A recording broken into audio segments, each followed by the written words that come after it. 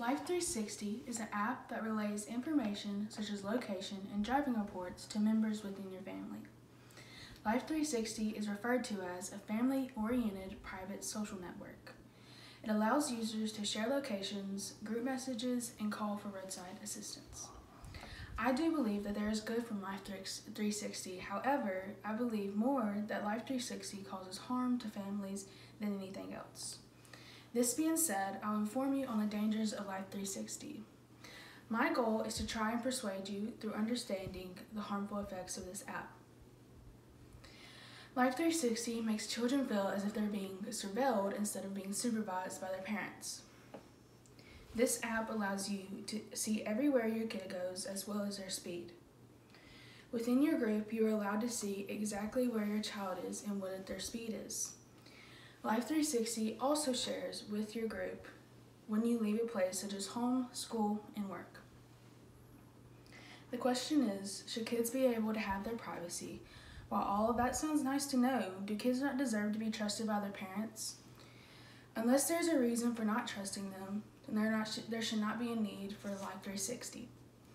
Now listen to the next part as I show the dangers of this app.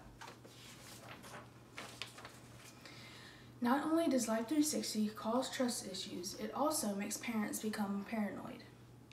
A nonprofit organization, Let Grow, wrote an article about Life360.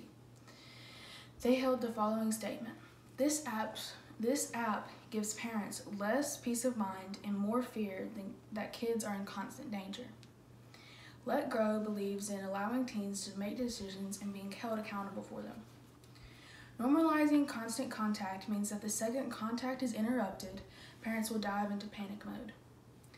There is a difference in wanting to protect your child and wanting to spy on them. Most children deserve their right to practice independence. Louise Matisco, a staff writer from The Wired, spoke with some experts who urged parents to consider how they go about tracking their kids and the impact it could have on their teens' trust or their ability to practice independence. Matisco also commented saying that Life360 also adds unnecessary stress to parents' lives. Well, I've told you about the harmful effects on it. Now I'm going to explain why teens need privacy. Is privacy and independency a good thing for teens? I've mentioned before about independency within teens, so I'm going to furthermore explain why they need it and privacy. Ann Collier states the following: Teens don't just desire some kind of privacy, they need it. It's a part of growing up. Collier also said that our parents did not grow up in the age of having overly cautious parents. Their parents simply let them live and learn, which could greatly benefit many kids. Clearly, there is a line that can and cannot be crossed, and I believe that is for you and your kids to figure out. You are supposed to be able to discover yourself, and that is hard to do when you are constantly being monitored. There is a saying, YOLO, you can only live once. Parents should allow their kids to live their life and make mistakes. This is what life is about, in my opinion. Collier encourages parents to look at the whole child and determine your approach from there. Your child may need a more hands-on approach, but not all of your children need to be helicoptered. If they are, eventually something bad will come out of it. You need to know/understand what is best for you and your children. Parents may mean well with their actions, but their actions sometimes have consequences.